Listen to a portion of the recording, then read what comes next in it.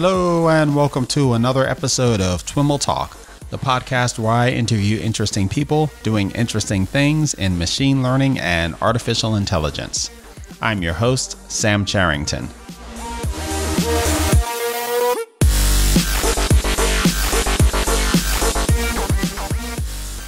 A quick update for our faithful listeners and fans. We recently asked you to help us in our bid to secure our nomination in the People's Choice Podcast Awards. Well, thanks to you, we're a finalist in the Best Technology Podcast category, along with other noteworthy shows like Recode Decode and the Vergecast. The awards ceremony will be streamed live on September 30th, which turns out to be International Podcast Day. Keep your fingers crossed for us, and a huge thanks to everyone who voted. You have our utmost gratitude. Today we're joined by Yi Zhu, a PhD candidate at UC Merced focused on geospatial image analysis. In our conversation, Yi and I discussed his recent paper, What Is It Like Down There? Generating dense ground-level views and image features from overhead imagery using conditional generative adversarial networks. Yi and I discussed the goals of this research, which is to train effective land use classifiers on proximate or ground-level images, and how he uses conditional GANs along with images sourced from social media to generate artificial ground-level images for this task. We also explore future research directions, such as the use of reversible generative networks, as proposed in the recently released OpenAI GLOW paper, to produce higher resolution images. Enjoy. All right, everyone, I am on the line with Yi Zhu. Yi is a PhD candidate at UC Merced. Yi, welcome to This Week in Machine Learning and AI. Hi, Sam. Hi, everybody. So thank you for having me. It's really excited to be here. Absolutely. I'm really looking forward to digging into your work today. To get us started, why don't you tell us a little bit about your background and how you got started in machine learning?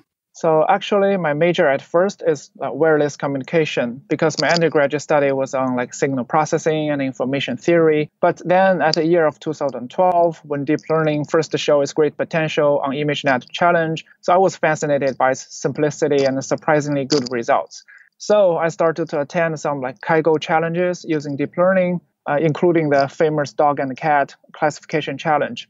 So although at that time, most of the challenge winners are still using random forest or XGBoost, but later I found myself attractive to this machine learning field and especially deep learning. So I'm thinking, so why not change a major? So in my understanding, images are still signals captured by optical sensors. So they're not that different from my previous study. So I switched my major to computer vision and started my PhD study at UC Merced in 2014. So basically, I have two lines of researcher directions right now. One is geospatial image analysis. The other is a video analysis. But I think today I will just focus first one.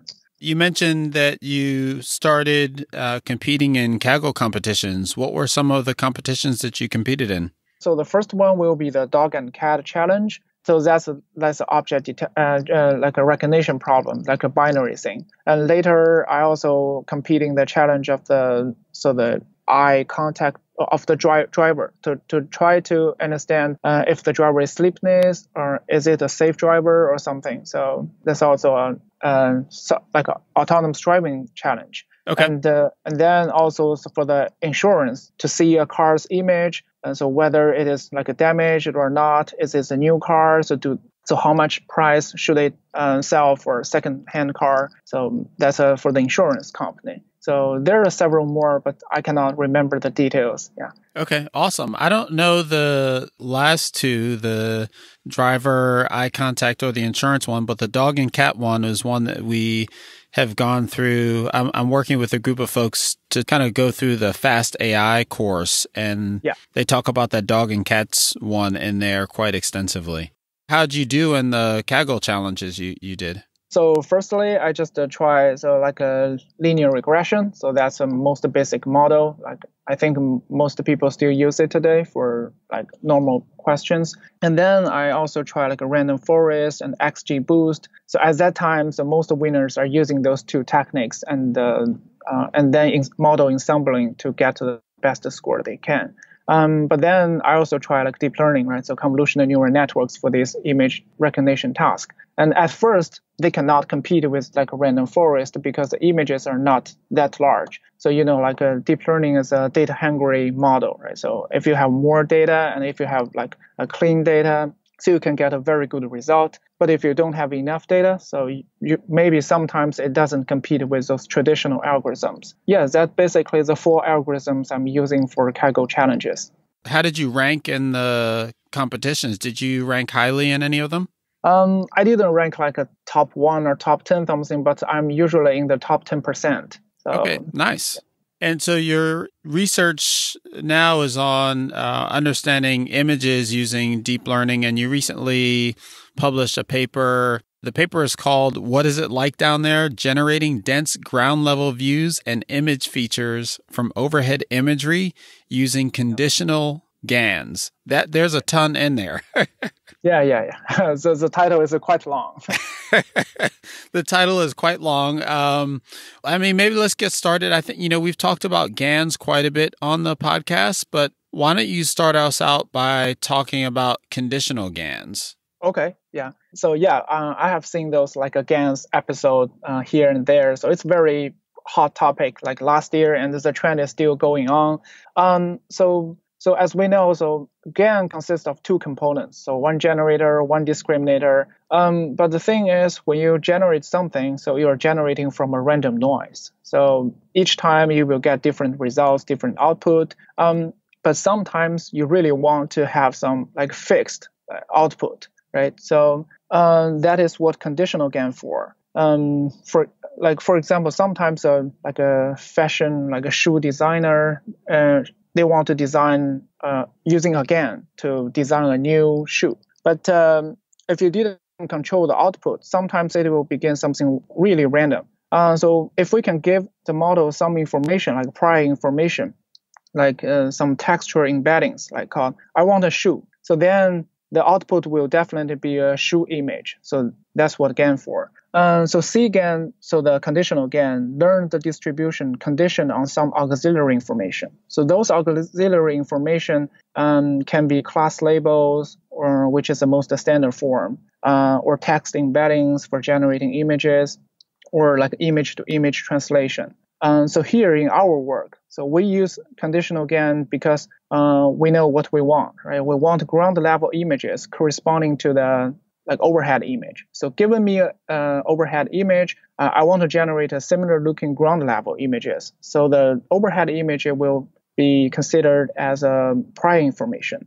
Yeah, so that's why we choose like conditional GAN. And what you're going for kind of visually is if you send in to the system the image of, what an area that looks like farmland, you want to generate ground level pictures that look like farmland. Similarly, if you're sending in overhead images of an urban setting, you want it to generate urban images. Yes, exactly. Tell us about the different data sources that you use to make all this happen. Okay. So the ground level images, the problem there is they're sparse. So what we can have is satellite images, right? Satellite images is dense, so in everywhere. So it has all the satellite images at every spatial location. So that is our image input source.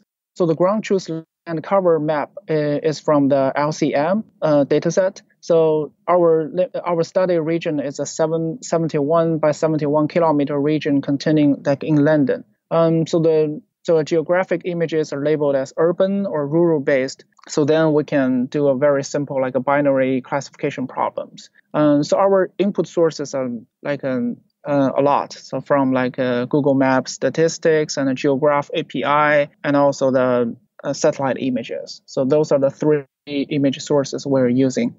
The LCM data set, is that your overhead images or are those your ground images? Those are the overhead images. Okay. And the ground level images is from the Geograph. That is a website by some London researchers. So those are for the whole United Kingdom. So the land our classes are provided on a 1 kilometer grid. So for every grid, they have the user provided ground level images. So that's pretty accurate. So that is our ground level images. And the LCM is the overhead images. So we have the corresponding relationship to train our models, or to do some experiments. And so I realized that what you're doing here with GANs is fundamentally generative, but part of the way the problem is set up sounds like an information retrieval problem. Like you have this overhead image and you have this corpus of ground level images, kind of find the best one. Are those related in any way?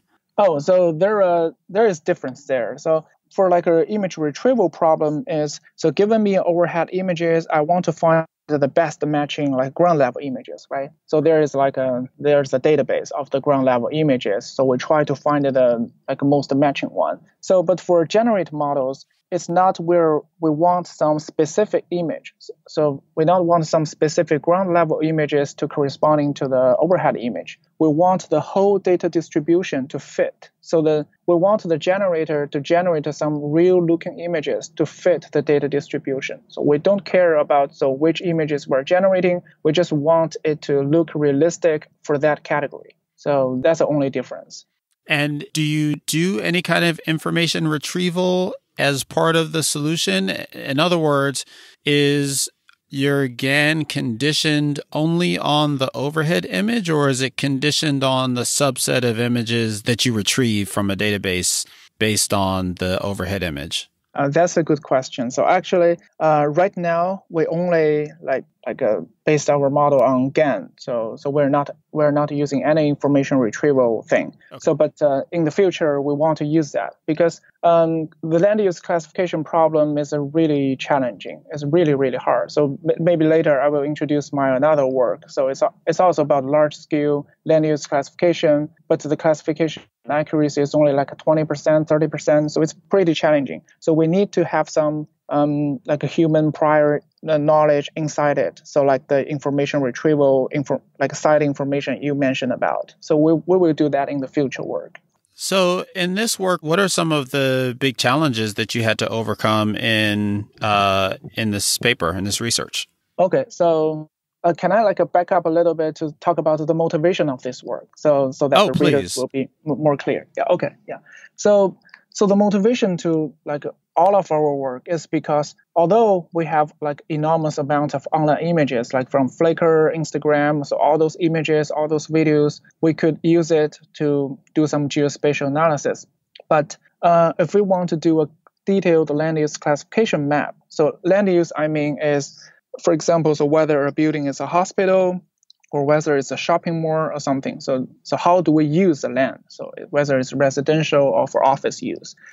So, but overhead images cannot handle such case because overhead images is from above, right? So from above, you can only see a building. So you cannot see inside of the building. So you don't know what's that designed for. So that's what we come up with. So we want to use social multimedia to do this kind of land use classification because social media is captured by phones or by cameras. So they can see inside the building to easily infer what it is of this building, so where it is.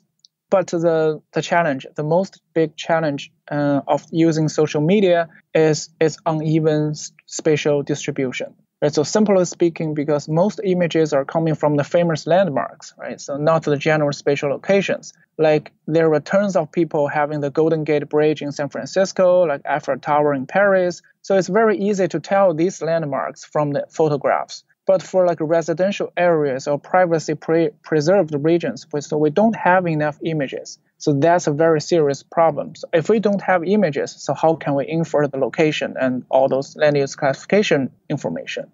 So that's the challenge we really face about. So there are several ways to do that. So one simple way is to interpolate the features.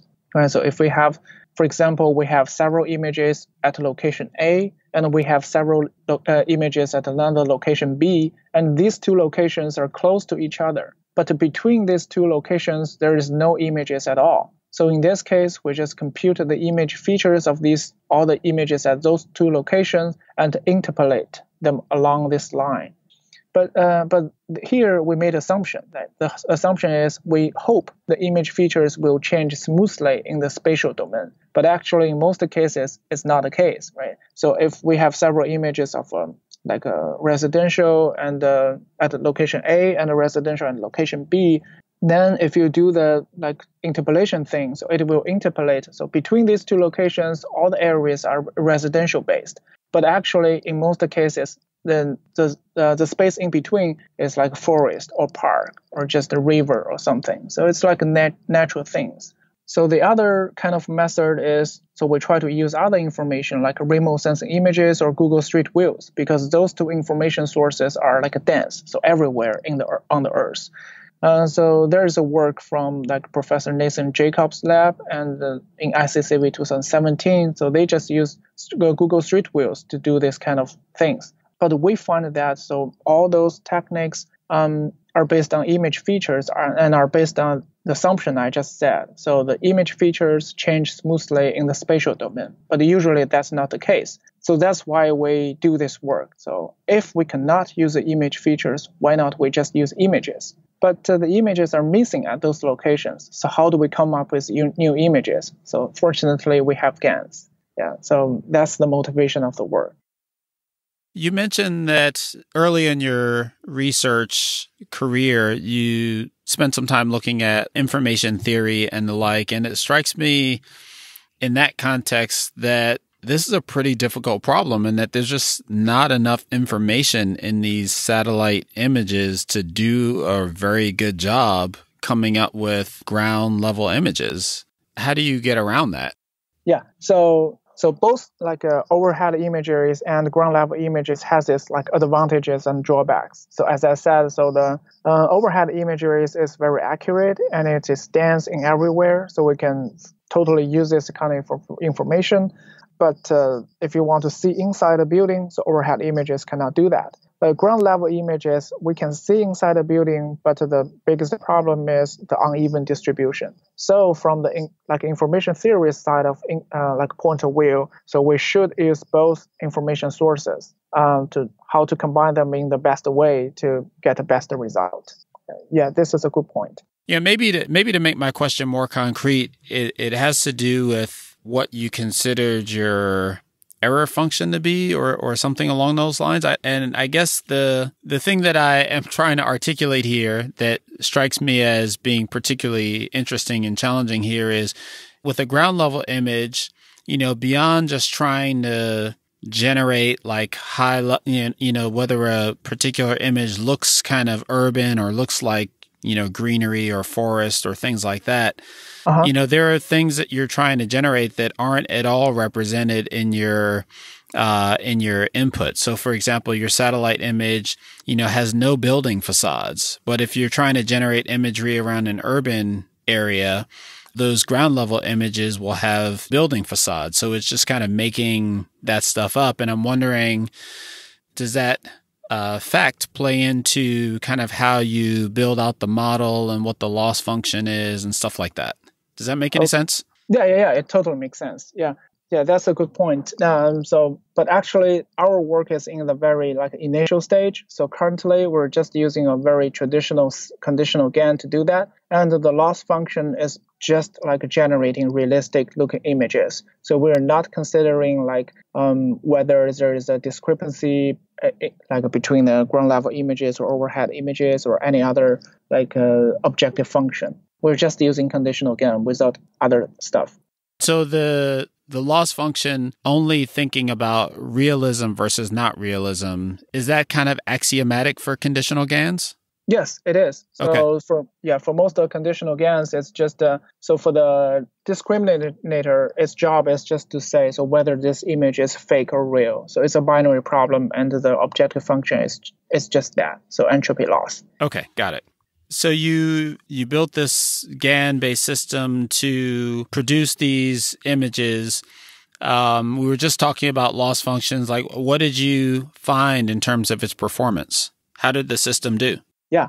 So in terms of the image quality, so I don't have a monitor to show the quality here, but basically it makes sense. So we can generate some realistic images, like ground level images, according to the overhead images, and but we don't have like a evaluation metric, so how real they are or how accurate they are. So we use another task. So that's a land use classification, right? Because if we can do a better land use classification given these like fake images, so we can create fake images all over the ground, right? So if we can use these images to like do better land use classification, so that accuracy can be a good indicator of how our model works. So let me like share the performance of our land use classification problem. So if we are using the conditional GAN generated features to do the land use classification, we can achieve like a land cover classification accuracy with like 73% accuracy. So actually, it's kind of like it's reasonable. It's not high, but it's reasonable. The problems we're thinking here is because our generated images are not realistic enough. So that's some of our future work. So we have like 3 future directions to go. So I can talk about it later, like if you like want. In the land use classification, how many classes are there?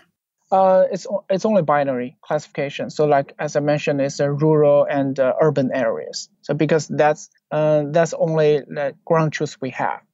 Okay. So you've got a bunch of satellite data. You feed it into your conditional GAN.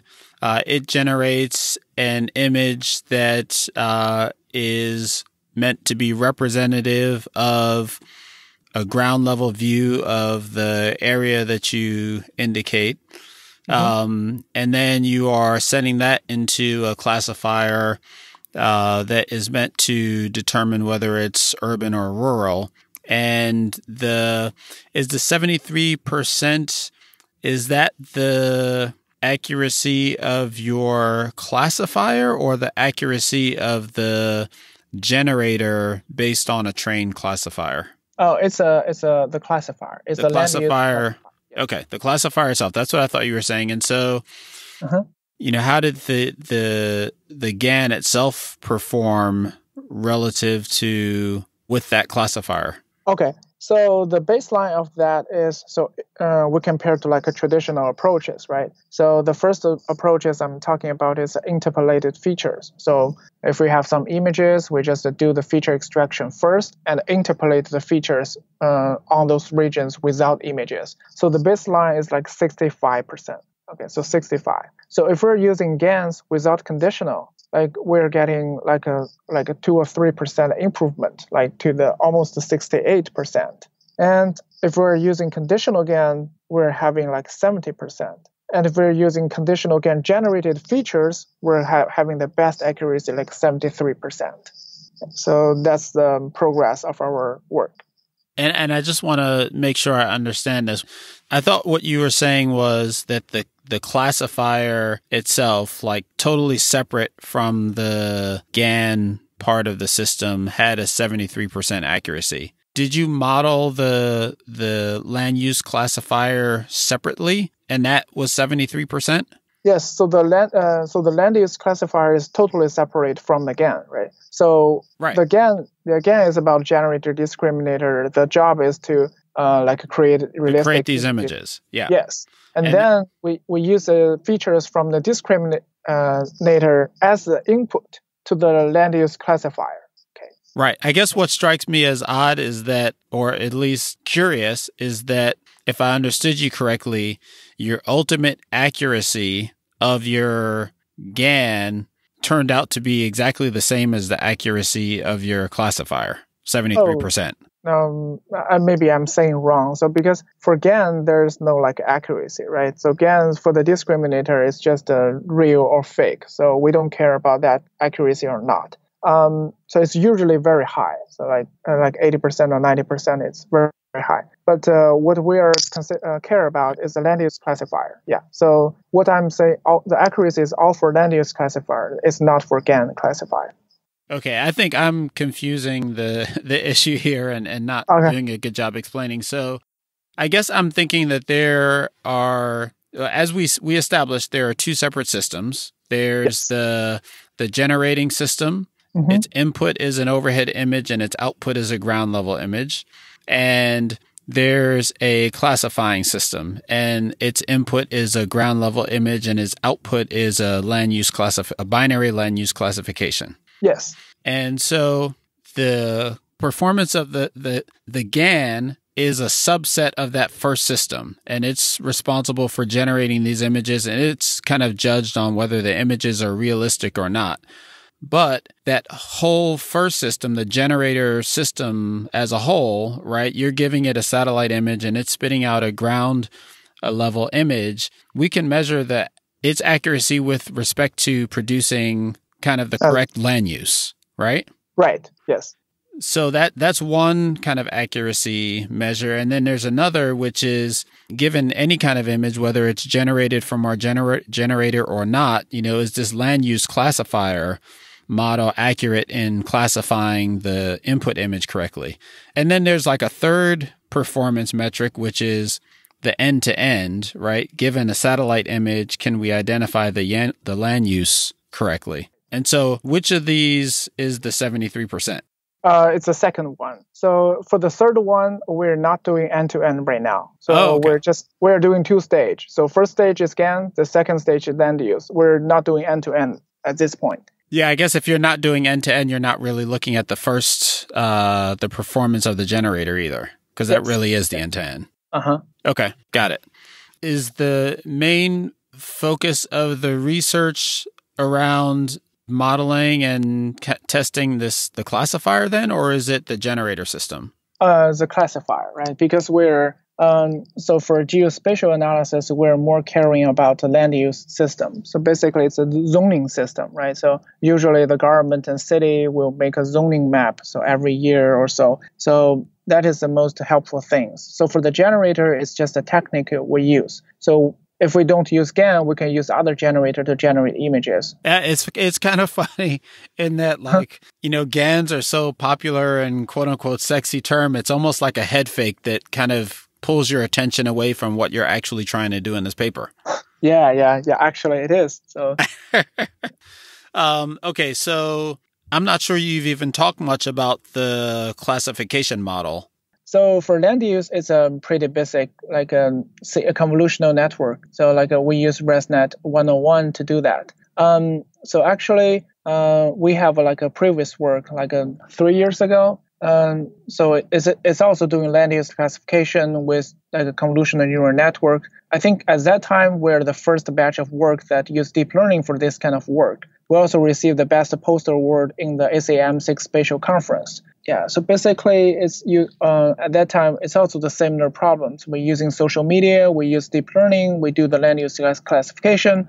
But the biggest problem is we don't have the ground truth, right? If we don't have ground truth, we cannot evaluate our model. So at that time, we just took a university campus to do the land use classification task. It's a trivial example, it's a toy example, but we get like very good accuracy. So since that time, we start to build a very large data set. And actually, we took like 2 years to build a data set and continue this line of land use classification system. Yeah, but in this work, in this GAN paper, we're just using a very standard ResNet 101 network to do the land use classification. Does the social media images come into play in this paper? Oh, yes. So for the ground level images from the GeoGraph dataset, so those are all like the ground level images. So social media, right? Those social media are contributed by just resident in United Kingdom. So anybody can submit an image to the website and the website will show it. So where the photo is taken and what it's about. So yeah, for that dataset, it is totally like social multimedia. And remind me where that comes into play in the system? The system is when you do the discriminator, right? You need to tell this image is fake or real, right? But how do you determine whether it's real or fake? You have to look at some ground level images to know it is real or fake, right? Oh, so right. Yeah, that's what they come into play. So although the input is overhead imagery, but the ground truth, like something you compare to, is the ground level images. So that's when the social multimedia come into play. And those images they're not labeled at all with regard to land use or anything like that. It's just, that's the training the discriminator to understand real versus fake images. Yes, yes, that's the beauty of GAN, right? Right, So right. we don't care about the labeling. We don't need to know the land use classes. We just need to know this is a real image, that is a fake one. So Okay, cool. I think I've got it now. So to sum it all up, right? You've got this challenge of being able to develop accurate land use classifiers, but you've got this problem of sparse data, right? So you've got all of this area that you might want to classify based on satellite images, but that you don't have specific ground level data for. So you generate some realistic looking ground level data using the conditional GAN, and then use that to train your classifier. And you've been able to kind of incrementally improve the performance of the classifier using this kind of data, as opposed to previous data sources that are trying to approximate this data that you don't have. yes, correct. Yeah. Got it. Exactly. Got it. Okay. Awesome. Yeah, I don't know why this one was so difficult for me to wrap my head around, but I think a part of it had to do with this GAN head fake. Yes. So most of people just focus on the GAN. So, what GAN can structure you're using? Are you using the state-of-art GAN? So, yeah. So actually, we're doing something like for geospatial analysis, so for the land use classification. So that's our final aim. Awesome. Are there other interesting aspects of this paper that we haven't touched on yet? Yeah. So for this paper, there's not. But for the future work, right? I want to talk about the future work a little bit. So that's very interesting. So the first thing about the future work is, so right now our generated ground level images is not real enough. So they lack the image details. So for some like houses or like animals, they don't look real enough. So there is like plenty of room for improvement. So currently we're thinking, so we want to use a technique called a progressive GAN. So from NVIDIA. So that method is, the key idea is to grow both the generator and discriminator progressively. So from a small network, from a small resolution, we add new layers to the model and increasingly train the model so in a progressive manner. So this can both speed up the training procedure and stabilize the model, because GAN is really hard to train. So sometimes it's just a model collapse. So this could eventually lead us to a very good image resolution, because currently our generated image is only like 32 by 32 or 64 by 64, so it's very coarse. So, but eventually we'll want to have some images like 1K by 1K or 2K or even 2K. So, because most of remote sensing imagery is like 2K by 3K, so it's very large and it's very detailed. So we want our generated ground level images is also large and detailed. So I think that will bring up our performance by a large margin. Okay. So that's the first direction. And the second direction is, so there's also recent work by OpenAI called GLOW. So they're using reversible generative models. They're not using GANs, but reversible generative models. So that model, the good thing about it is their latent space. So I mean the features. So the features are useful for downstream tasks, because in GANs, so the data points can usually not be directly represented in a latent space. So because they have no encoder and they don't have all the data distribution. But for reversive generative models, they can interpolate between this feature space. So it's very smooth. So in that case, we can directly use the features. We don't need to use the images. So I hope that can be a better solution. And then I think a lot of people are interested in this paper as well. So the GLOW one. So it can generate very realistic images. And the third direction will be using more information, as you talk about. So maybe using like an information retrieval thing, or using some like a text information, right? Because for example, so if we want to generate like a forest image, so if we just give him the overhead imagery, so maybe he cannot give us a good image. But if we can say, so I want a forest wheel with one house inside it, so maybe in our generated ground level images, we will see exactly one house in a forest scenery. So that's very promising. So that's the third directions to go. So this GAN work is our initial attempt to do this dense interpolations in this direction. So we have a lot of work coming up. So hopefully we can get better results in the future. You mentioned with regard to the GLOW paper, I've seen it, but I haven't looked at it in any detail at all. You mentioned that part of what it allows you to do is to get these smooth representations in a feature space. Yes. And would you then be trying to use that feature space, or is the only benefit to you of that it produces better images? I think we will try both. So better images and the features. I think maybe the features makes more sense because for GLOW work, they're reversible, right? So the reversible means if you have some input and go into the output, it can also use output to get you the input. So the reversible makes the features more robust. So it makes sense. It is explainable. So in that case, the features might be more powerful than the GAN features. Are the features in this feature space, are they semantically related? Like, is it kind of an embedding in the feature space where you can get these semantic relationships between these different types of generated images? Yeah, definitely. I think the features should be like semantic related. So if we do like a feature space visualization, we can see like a tree, forest are clustered together, and the river, water, lake, those images are clustered together. So the features are definitely semantic related.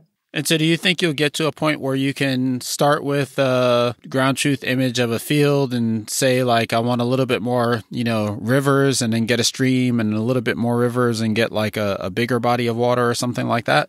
Wow, you're really like smart. So that's something we're trying to do right now. So okay, that's more like a manipulative of the image, right? So if we can do that, so that's very interesting to the geospatial communities.